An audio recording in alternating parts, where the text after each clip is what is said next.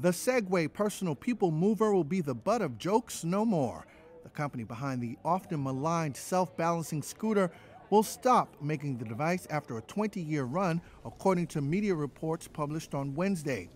Hyped as a revolution in transportation when it first came on the scene, it later became more famous for its spills than thrills.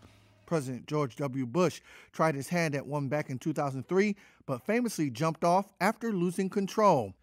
And then there was that run-in with Jamaican Olympic gold medalist Usain Bolt. The fastest man in the world was knocked off his feet when a television cameraman on a Segway crashed into him at a world championship track meet in 2015. And part of its darker history, Jim Heselden, the British millionaire businessman who at the time owned the company making the Segway, was found dead at the bottom of a cliff with one of the two-wheeled scooters near his body. The incident was described as a freak accident.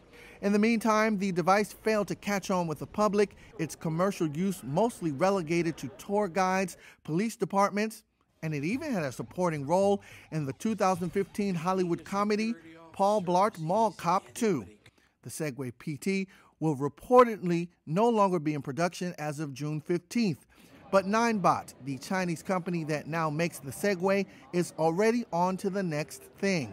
Earlier this year, it unveiled the Segway S-Pod, a self-balancing sit-down transportation unit that's still in the concept phase.